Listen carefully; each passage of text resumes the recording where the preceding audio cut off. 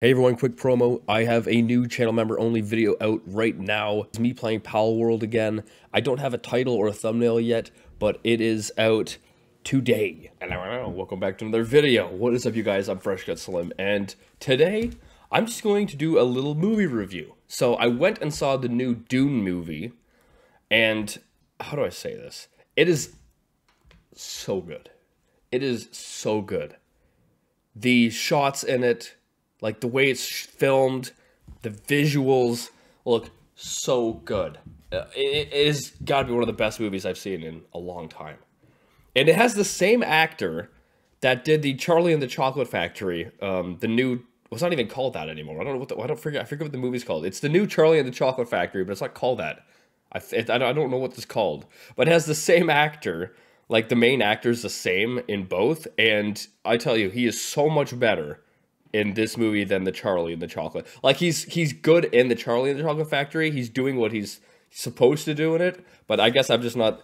You know, it's a decent movie, the Charlie and the Chocolate Factory one. But I definitely would prefer this Dune one over it. Okay, and the Dune is so good. This movie is so good. I did not see the first Dune. I didn't even know there was a first Dune. I went to the movie with a friend. At the end of the movie, like I watched Dune. How do I say this? It sounds like a backtracking. There's a movie called Dune from 1988, I think, and I watched that this past week. It's a great movie. And when I went in to see this movie, this new Dune, I thought it was going to be a continuation from the 1988 movie.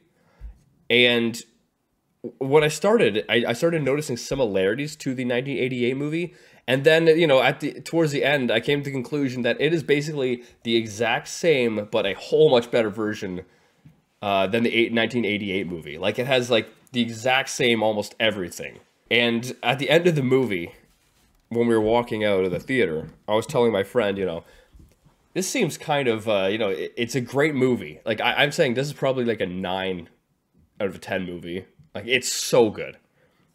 But I was saying to him, you know, this is a great movie, but I found a lot of similarities, or it just seems like they're copying the first one. And he's like, what are you talking about? This is totally different. And then I'm like, wait, what? Are we talking about the same movie? And apparently, we weren't. That there's actually another Dune movie that was made in 2020.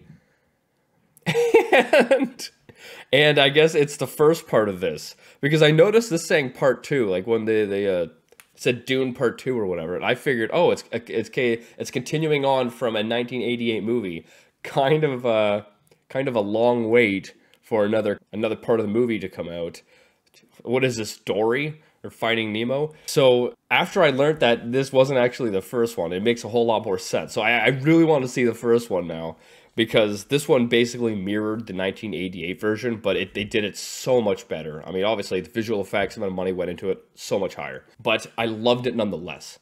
In the 1988 version, the main character, I forget his name, towards the end, he reveals how powerful he is, or he has become. You know, he's almost like a superhuman being towards the end of it. And that's kind of what I was hoping for towards the end of this Dune movie that I just saw. And although it's somewhat similar in that way, they don't go as heavy with his abilities. And that is probably the only part that I was a little bit let down towards, because I was really excited to see how powerful he would become. And it kind of let me down. Yes, he was powerful, but compared to the 1988 one, which I was comparing it to, it's not as powerful. So I was kind of a little bit let down there.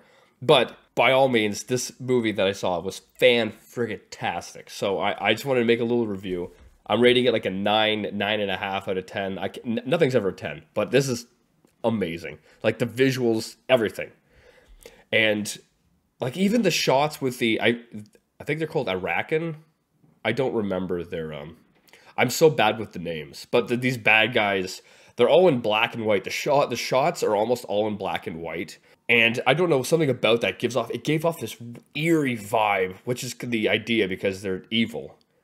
And they have a lot of weird practices, and there's so much evil. But the way it's filmed and it portrays it is so good. But that's it for my review. If you haven't seen it, I would recommend you probably watch the first one, which is, I think it's on Netflix.